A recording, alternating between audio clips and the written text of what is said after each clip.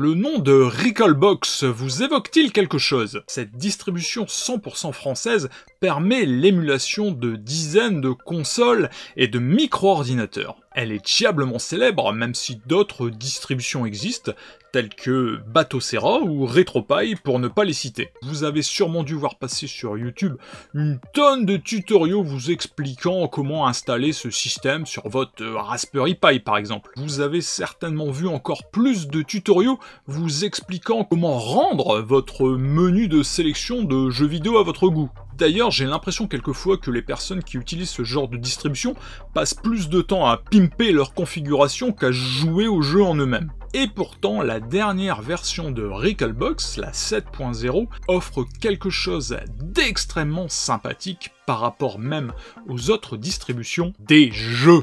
Et cette vidéo, voire même certainement une série de vidéos, va mettre en avant tous ces jeux. Ces jeux, pour la plupart, vous n'en avez jamais entendu parler, car ce sont des nouveautés, des nouveaux jeux qui ont été développés après la mort commerciale de ces machines des années 80, 90 pour la plupart. Pour tout dire, ces jeux ont même été codés au 21e siècle par des fanatiques des anciennes machines.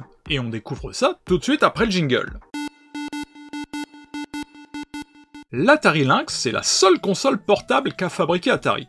Cette console est sortie en 1989, quasi en même temps que la Game Boy, mais elle avait comme avantage d'offrir un écran LCD couleur et rétro-éclairé. La résolution standard de la console étant assez faible, l'émulation plein écran sur Recalbox va vous donner à manger de bons gros pixels. 2 jeux dédiés à cette machine sont intégrés à la distribution. Le premier est un dungeon crawler appelé Scylla's Adventure qui vous met dans la peau d'une personne amnésique. Ça, c'est le scénario classique, usé jusqu'à la corde, avec celui de la princesse à délivrer. Donc je disais que vous incarnez un personnage amnésique avec une grosse épée qui va se balader dans des environnements en 3D, non pas en case par case comme dans un crawler à la Dungeon Master, mais de manière fluide. Grâce à cette épée, vous allez pouvoir désosser des squelettes belliqueux. Squelettes qui laisseront à leur seconde mort, eh oui, leur première mort, je suppose que c'est quand elles étaient vivants, squelettes qui laisseront donc tomber des objets que vous pourrez équiper ou de la nourriture pour récupérer des points d'énergie. Le jeu propose également une progression de vos statistiques, d'ailleurs comme dans un vrai jeu de rôle, et il semble que certaines stats vous permettent d'utiliser d'autres armes que l'épée, comme les arcs ou autres arbalètes. Je me suis hélas perdu dans un des donjons du jeu sans jamais réussir à trouver la sortie, mais notez bien qu'il n'y a pas que des donjons à parcourir, mais également des extérieurs comme la forêt ou un village où vous pourrez même parler aux personnages non joueurs. Le point faible du jeu, son ambiance sonore limitée au strict minimum, et je n'ai trouvé aucun moyen d'afficher une carte de l'endroit où on se trouve, ce qui complique grandement la tâche. Et dans un genre complètement différent, Super Nutmeg se pose puisqu'il s'agit d'un Endless Runner. En fait, pas tout à fait car le jeu possède bien une fin. D'abord, c'est quoi un runner ? Généralement, c'est un jeu qui met en scène n'importe quel personnage qui va courir vers la droite et qui se contrôle avec un seul bouton, généralement pour sauter.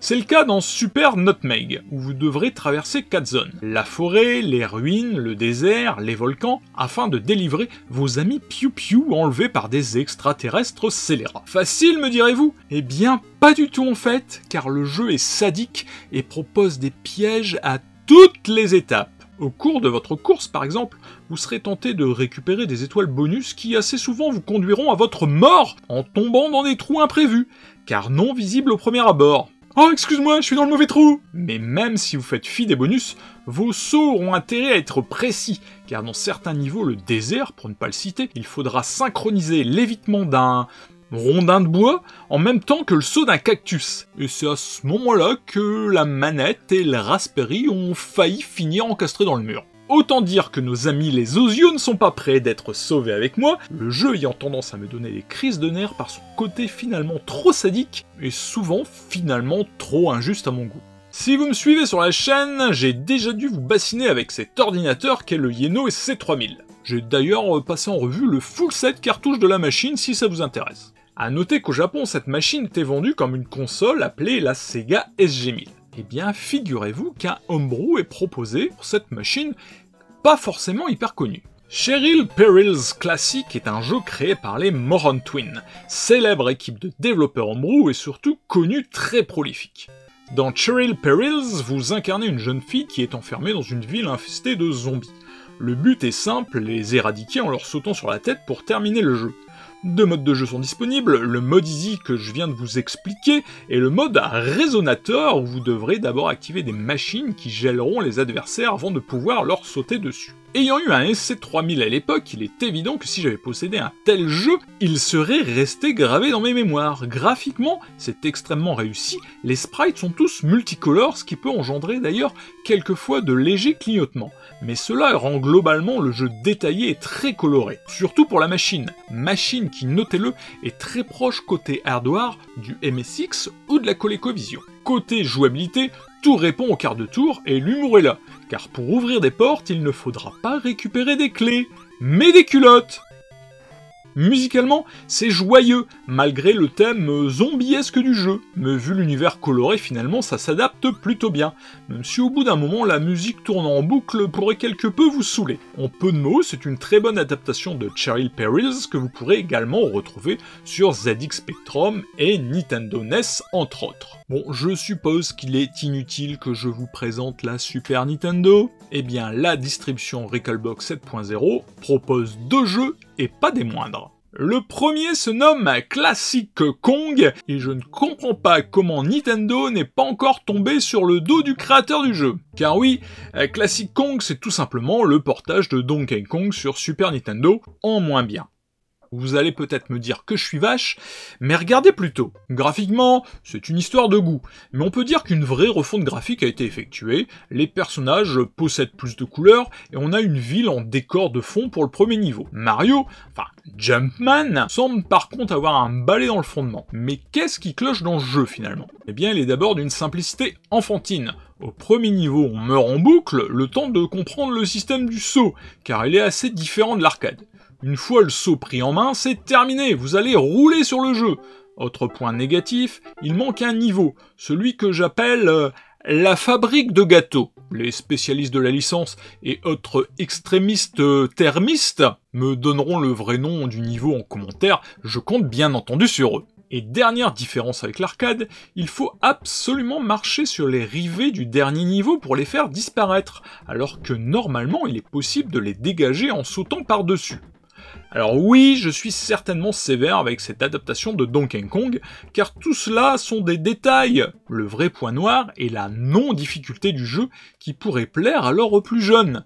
En espérant que Nintendo ne passe pas par là, les découvrants ont pris la main dans le pot de confiture, jouant avec un personnage de leur propriété intellectuelle dans un jeu non autorisé et distribué à grande échelle. Sacrilège! Ok, je me calme. Et pour me calmer, je vais donc faire le grand écart avec encore une fois un jeu Moron Twin qui se nomme World Quest for Money et qui est d'une difficulté, lui, stratosphérique. Dans ce jeu de plateforme, vous contrôlez un machin jaune, tout rond, tout mignon, qui doit vider les niveaux de son pognon, de sa maille, de ses brosoufs, bref, de tout ce qui brille et qui vaut de l'or. Pour cela, pas d'armes, juste votre saut et la possibilité de passer de part et d'autre de l'écran.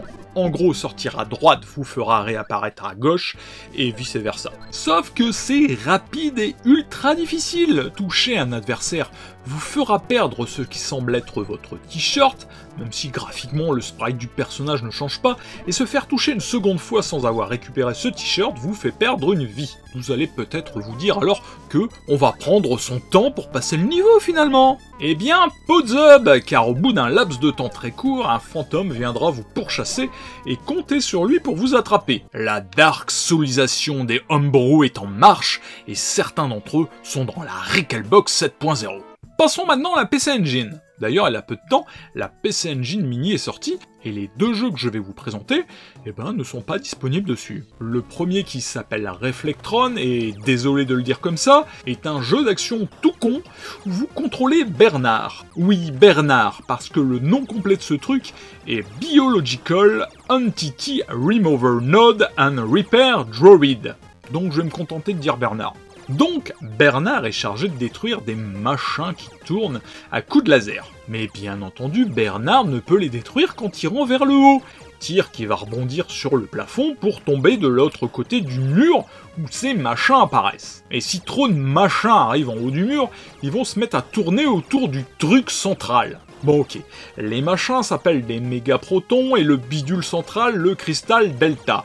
Mais personnellement je resterai sur machin et bidule, ça sera plus simple. Sinon à part ça, eh bien il faut tenir le plus longtemps possible, c'est pas hyper passionnant, même si c'est bien fichu côté habillage, car je trouve ça très joli, et la musique est de très bonne qualité, et le game over assez impressionnant pour nous montrer à quel point on a merdé. Ça fait bim bam boum. Dans ma tête, y a tout qui tourne. Mais c'est vraiment un jeu à réserver aux fanats du scoring. Sinon, je suppose que vous connaissez Defender, ce jeu à scrolling qui boucle, dans lequel vous devez détruire des aliens tentant d'enlever des êtres humains sur la planète. Je suis pas très fan du jeu, je dois bien l'avouer. Et Santa Lantine, c'est la version Papa Noël dark soulisée de Defender. Sous cet habillage mignon et coloré, avec cette musique festive et joviale, vous allez vous en prendre plein la gueule. Et une chose est sûre, c'est que si vous recevez vos cadeaux à Noël, c'est que le Père Noël aura bien morflé avant, car les cloches, les boules, les tasses de chocolat, les étoiles et les sucres d'orge en veulent à sa peau. D'ailleurs, aux dernières nouvelles, Papa Noël vole et balance des lasers avec ses poings. À mon avis, il a bouffé ses reines pour récupérer leur pouvoir magique, et la CGT du pôle Nord est en train d'essayer de lui faire payer cet acte odieux. Vous l'aurez compris, ce jeu m'en a fait baver. Ça va trop vite pour moi, on s'en prend plein la face de partout, et vous n'aurez ainsi pas vos cadeaux de Noël. De toute façon, les consoles next-gen, c'est de la merde, c'est pour ça qu'on va tout de suite passer sur l'intellivision. Le premier des 3 jeux proposés dans cette Recalbox 7.0, c'est Deep Zone, qui est elle aussi la dark soulisation de Gyrus. Alors c'est quoi Gyrus et donc Deep Zone? Eh bien c'est un shmup dans lequel vous contrôlez ce qui ressemble à une paire de jumelles. Non, pas ce type de jumelles, hélas. Mais c'est en fait un vaisseau spatial qui bouge de manière circulaire, dirons-nous. Le but, comme dans tout shoot'em up, est de détruire tout ce qui bouge sans vous faire exploser. Le seul souci, c'est qu'à peine démarré et entré dans le jeu, des ennemis viendront tout simplement vous sodomiser sans prévenir, sans demander l'autorisation, sans vaseline, voire même avec du verre pilé et du gravier de 12. Ce dirons-nous quelque peu frustrant, même s'il en faut pour tous les goûts. Donc oui, ça ressemble à Gyrus, mais ça n'a pas la saveur de Gyrus, ni même le rythme, et c'est bien dommage. Après les jumelles spatiales, on passe aux lapins qui doivent traverser un terrain gardé par des chiens pour rejoindre un hôtel. Bah quoi, ça change des princesses à la con à sauver, je suis désolé. Et puis rien ne dit de toute façon qu'il n'y a pas une princesse lapine dans cet hôtel. Côté contrôle, on peut pas faire plus simple. Votre lapin attend à gauche de l'écran, et vous l'envoyez courir vers la droite. Impossible alors de le stopper. Si le chien l'attrape, il le bouffe. À moins, bien entendu, que vous utilisez le pouvoir de la carotte pour le rendre invincible quelques dixièmes de seconde. Mais attention, ce pouvoir ancestral est limité. Hotel Bunny est donc un jeu ultra simpliste, amusant pendant quelques minutes, ou alors plus longtemps, mais alors avec des potes bourrés à essayer de faire le meilleur score. Donc si pour le moment la sélection Intellivision est plutôt moyenne, Princess Lady aurait pu augmenter la qualité globale.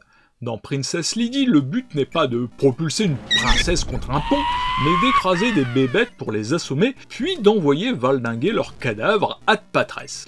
Ouais, c'est plus ce que c'était les princesses de nos jours. Se faire toucher par un adversaire entraîne juste la chute de la princesse sans perte de vie. En fait, seul le temps compte. À chaque ennemi sorti de l'écran, vous gagnez quelques précieuses secondes. Le but étant de vider le niveau avant que le timer ne tombe à 0. Le principe du jeu, même s'il est simple, est diablement prenant. Hélas, car oui, il y a un mais, le personnage est très difficilement contrôlable. Mais l'idée de ce cute game était pourtant intéressante. J'avoue que j'aimerais bien le voir porté sur un autre support avec un contrôle beaucoup plus souple du personnage. Je dois dire que l'idée me plaît tellement que je me verrais bien faire moi-même cette adaptation sur un autre support. Comme quoi il m'arrive encore d'avoir pas mal d'idées à la con quelquefois. 10 jeux! Cette vidéo ne vous a présenté que 10 jeux sur la plus de 100 disponibles dans cette version de Recalbox. Dans le lot des jeux restants, il y a quelques pépites, quelques jeux très originaux, tournant d'ailleurs sur des systèmes qu'on n'a pas vraiment l'habitude de voir. Mais ça sera dans un prochain épisode. Et pour cela, je vous propose donc de vous abonner à la chaîne. Et puis je vois pas pourquoi tu le ferais pas, hein, t'abonner à la chaîne, hein, c'est juste un clic, hein, fais pas ta feignasse. Il ne me reste plus donc qu'à vous remercier d'avoir regardé cette vidéo jusqu'au bout, et je vous dis à très bientôt sur Oldschool is Beautiful. Ciao, bye bye.